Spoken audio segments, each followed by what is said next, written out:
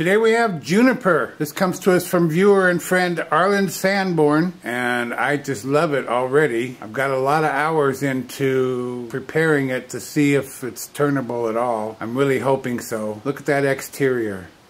Look at those sides on the outside. Incredible, just incredible. Good morning, good afternoon, good evening, as we like to say here at Shady Acres Wood Shop. Howdy, let's take a little closer look at it. The piece is about 10 inches by 14 inches by 3 inches thick. Just look at that exterior. Isn't that incredible?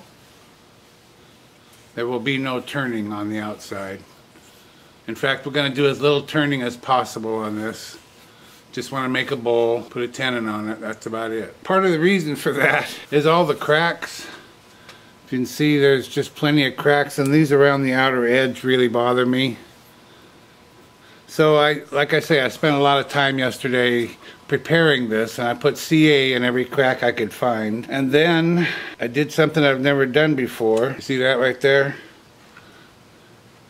Well, this has been separated at one time. All of this, I guess, came off maybe. Because Arland took glue and put it back together. There's glue down inside that crack. See it there? And then over here, there's glue in that crack. So I think that whole piece might have come off at one time, and he glued it back on. And I was talking to him about it, and he said he did a piece like this. It came apart on him as soon as he turned on the lathe. It went flying across the shop. So he put 2 3-inch screws in it. Well, that's never occurred to me to put a screw in a bowl that I was going to turn. So I got to looking at it, and mostly this seems to be pretty well attached now with glue or whatever's holding it. I'm not sure. But this crack was separating this part from this part. So I drilled a hole in there with a, well, I wish I could remember what they're called. It's a combination drill bit that drills a hole and countersinks at the same time. And I ran a 3-inch screw in there, but it didn't sit down far enough inside the recess that it made, countersink. So I pulled the screw out and I re-drilled the hole a little deeper, put the screw back in, still didn't sit in there far enough, pulled it out, drilled deeper, and the drill bit broke off. So that's what you're looking at, is the drill bit, and I can't get it out of there. It's too small to grab. I tried little needle nose channel locks and they won't grab it, and I tried regular needle nose pliers, they won't grab it. So it's just going to be there. I'm not sure if I'll fill it once this is all said and done. If it stays together, I'm just not going to put the effort into recessing it, grinding it away, and filling it and whatnot, only to have the whole piece fall apart. So I'll do that later if I do it at all. I might just leave it as a battle scar. Kind of cool, but it's sharper than all get out, so it needs to be ground down at least some. Anyway, so this is what we have. Oh, here's the bottom. I'm going to put a tenon on there. I've marked a spot here for the center, right here.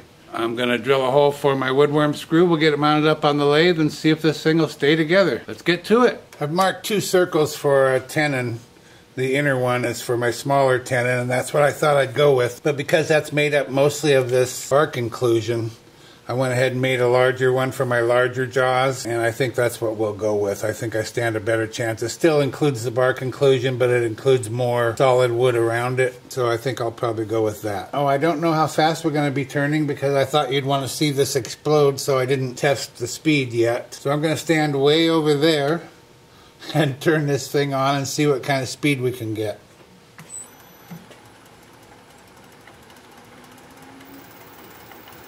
Go right there, about 500 RPM. 5/8 inch bowl gouge, mask and face shield on, and positive thoughts, okay? Help me out here.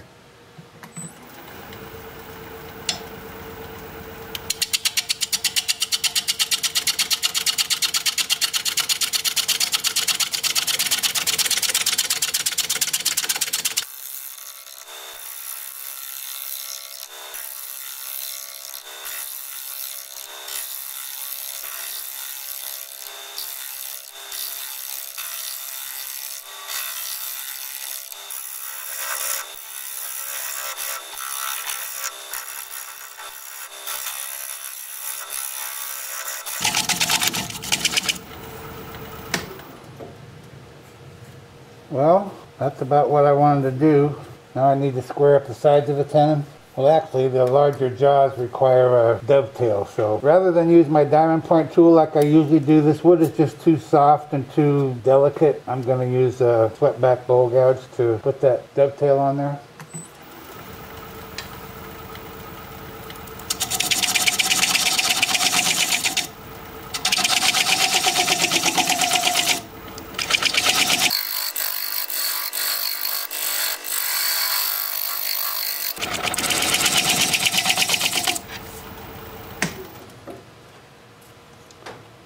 And that'll work. Time for sanding. I got to looking this over, and this bark inclusion was really loose in here, so I picked at it a little bit and it all just fell out. So that's our tenon. I still feel okay about it. We got a full tenon all the way here, most of one here, full tenon here, so we're only missing it right there. I don't feel real good about it, but I feel good enough to proceed. Don't ever do what I do, please.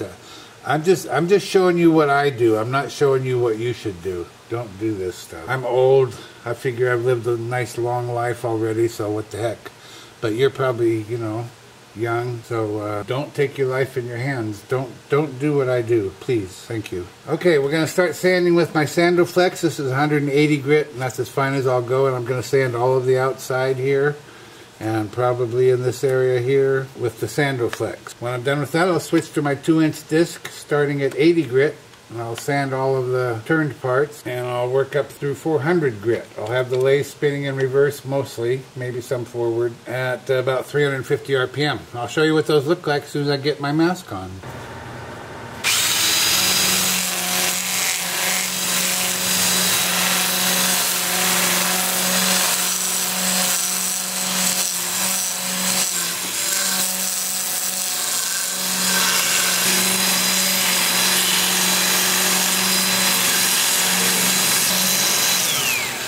So I'll do it all the way around in that direction, and then I'll do this direction.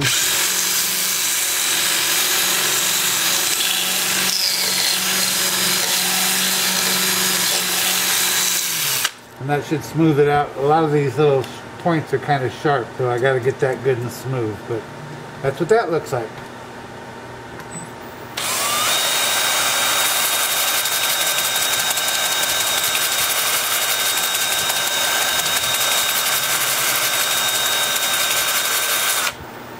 And then to get inside here, I'll turn forward.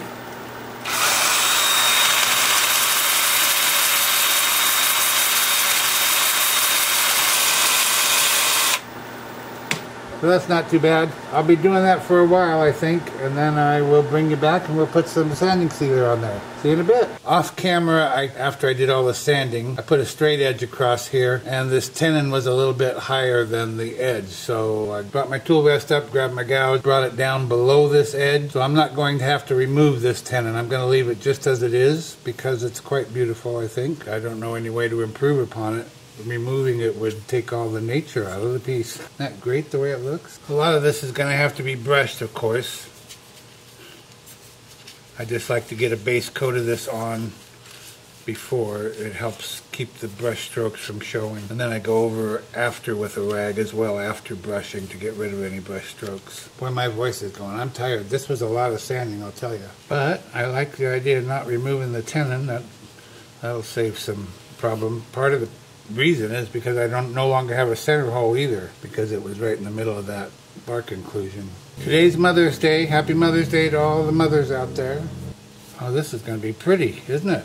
This hole right here, that goes all the way up through the top. So when I turn the bowl, I'm going to stay inside of it and leave that, which means we're going to have a fairly small bowl. If I didn't do that, we'd have a big old nasty looking hole. So I've got some sanding sealer in this little can, and I've got my brush, and I'm just going to start brushing. Yeah, if this stays together so we can get a bowl on the other side, we're going to have something special. So I'm going to put on 2 coats of this sanding sealer. This wood is very porous. It's going to take at least 2 coats. And then 2 coats of shellac, and I'll bring you back and we'll start working on the inside. So far so good. See you tomorrow. I have the piece turned around with the tenon mounted up in my larger chuck jaws. I've marked a circle on here where I want to stay inside of it, partly because this is that broken off drill bit right here, and then mostly because of this. I don't want to get into that, so we're here. Like I said, it's going to be a smaller bowl, but that's okay. There's so much here to see. It just about doesn't even need a bowl, but it's going to get one. If it'll stay together. Gosh, I hope so. I just really hope so. We're going to be turning at 550 RPM, 5/8 inch bowl gouge, mask, and face shield on.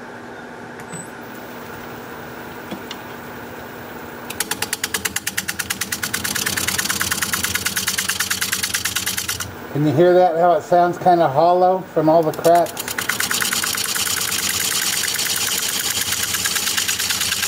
So I'm just going to be taking it real easy.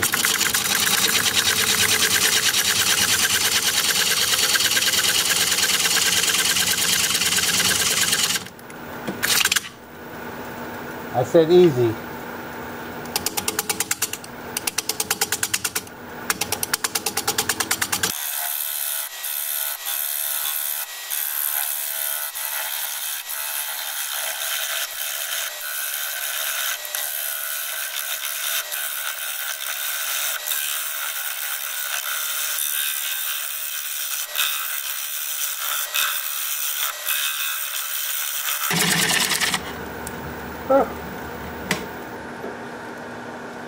Well, it's coming along, no rush.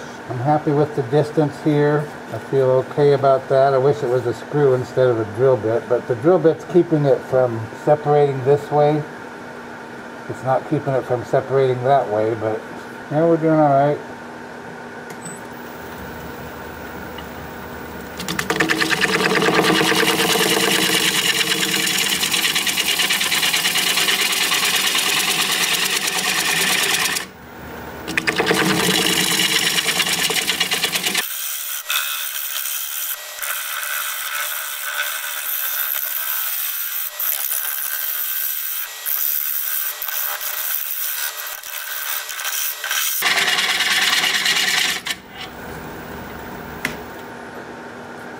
I probably have the speed running fast for your viewing, but of course for me it's running normal, and I keep hearing this pop, pop, pop. So I'm hoping all of these inclusions and cracks and whatnot aren't giving way. It sounds like they are, but I don't see any issues. I'm going to go sharpen up as gently as I can. I need to work on this edge right here, because I had that screw up where the chisel skated back on me. And I have to be gentle because of these cracks. If I press too hard, any one of those could catch and tear this thing apart.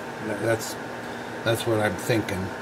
So I'm going to hold the gouge this way, and I'm just going to gently kind of scrape that edge and then work my way over until I get rid of this whoopsie. Also, this top is not flat. If I hold my finger over here and over here, I can't remember. I think this is the low spot. And for the same reason, because of this, I didn't want to try and turn the top flat. I don't really care that it's not flat. That doesn't bother me at all. It doesn't have anything to do with what this piece is going to look like or feel like or anything else. But I'm just telling you, because it's not flat, it's going to hit here and not over there. Or actually, it's going to hit here a lot. And when I get over here, it's a ½ inch away. So I'm not sure how that's going to work with what I want to do here on this corner. But I'll see what I can do. It's scary. This whole thing is scary.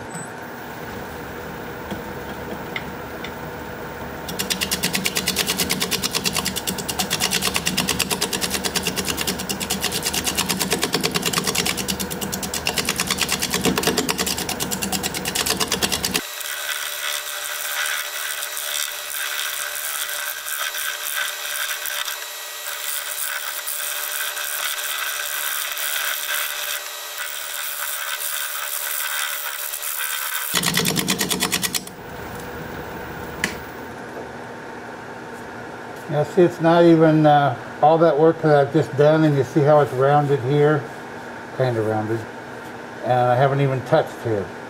That's because this is the low spot. I can take care of that with sanding. I can just sand this round so it'll look okay.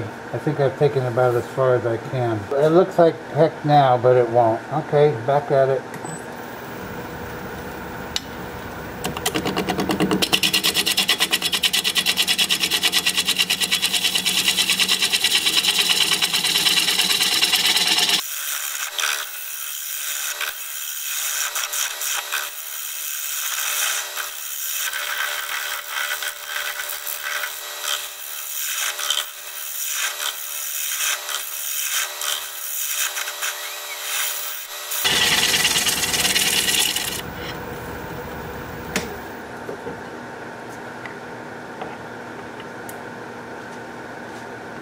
Because that tenon's only partially there, I'm having a hard time finding a place that's all there. Alright, we're at about a ½ inch. I think I'm going to leave it at that. I'm just going to call it good. Time for sanding.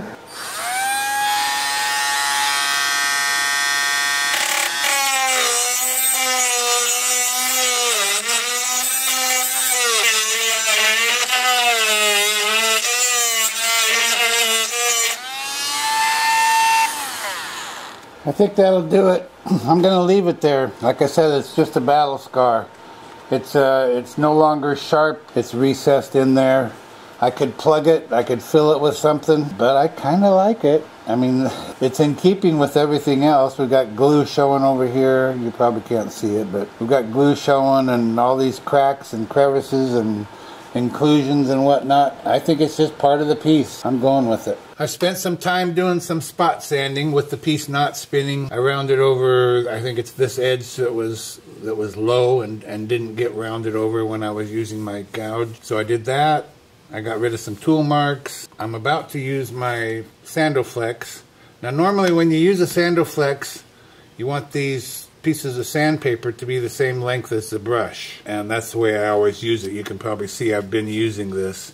I just extended it some because I want to get down inside here. And I tried it without extending it, and it worked some. I got some of it, didn't get it all. So I'm going to do that again, and then also inside of this crack here. And that should be it for the Sandoflex. When I'm done with that, I'll switch to my 2-inch disc starting at 80 grit, and I'll sand the whole thing, including this outside edge. I think I can do that due to my soft pad, even though there's like a 1/2 inch difference in height. I can't remember which one's higher and which one's lower, but I guess this was the lower side because that's where I fixed it. I think I'll be able to do it all with my 2-inch disc. We'll find out. And I'll show you what both of those look like as soon as I get my mask on.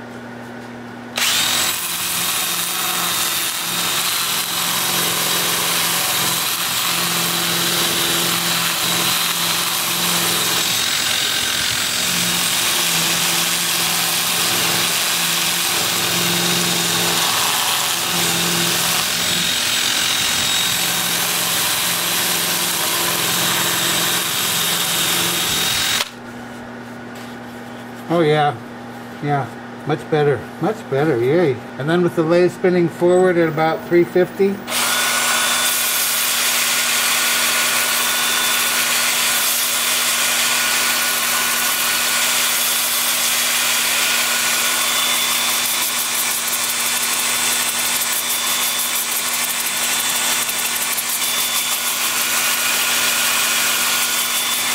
Yeah. I think that's going to work just fine. So I'll do that up through 400 grit. I'll bring it back in a bit and we'll put some sanding sealer on there. See you in a bit. Well, this is one of my favorite pieces, no doubt about that. And it's only going to get better here. And I say this a lot, but I wish you could feel this. It's just remarkably smooth. From where we came from, my gosh. This is a shellac-based sanding sealer, just like I applied on the outside. And then I'll put shellac over this. I do have to be careful not to go over this edge while it's all finished out here. Juniper, I think juniper trees get pretty big. Well, obviously, duh. Look at what we're dealing with. Pretty big piece.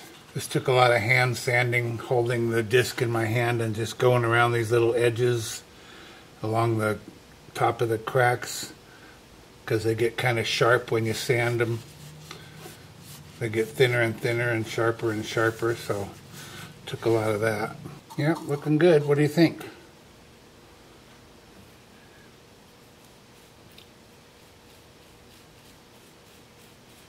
Now this is kind of a cool little added feature, isn't it? You could put, I don't know, colored marbles or something in there, or whatever. Some little things. Maybe some of my wife's crystals, colored crystals. Okay, I'll be doing this for a while. I'll bring you back and we'll take a good look at it because we don't have to take off the tenon. How cool is that? See you in a bit. Be sure you stick around at the end of the video so you can see the before and after shots of this piece. If you'd share the video, I'd really appreciate that. Thank you so much. Well, here it is. One Juniper natural edge bowl in the books. I'm really curious what you think of this. Please let me know. Look at that exterior. Look at that. You know, you could spend hours with a Dremel tool trying to do that. And this came that way. How incredibly cool is that? I think it's just wonderful. Wonderful. Look at that. And the bottom looks as good as the top. And I did sign it there. Found a little spot. But look at that tenon. Okay, maybe not a whole tenon, but that's just as cool as the rest of it. Oh, I found out you can hang this. You want to hang it on the wall? You can hang it this way. The other end of this hole right here, back here, just put that on a nail and hang it. Hang it on the wall, just like that. Use it as a bowl. Put polished rocks in here, or colored rocks, or like I said, marbles, or I don't know, whatever you collect, whatever you like. It's just a wonderful piece of wood. Let me know what you think. Thank you, Arland Sanborn, for sending this along for all to enjoy. If you like this video, thumbs up please, I'd sure appreciate it. If you're a subscriber, thank you very kindly. I truly appreciate that. If you're not a subscriber, you might consider becoming one. I put out regular videos, about one a week, and I'd like to keep in touch. An easy way to subscribe is just click my picture you see there near the end of the video. Your comments are always welcome and I love reading them. So for now, this is Phil, Shady Acres Woodshop, signing off.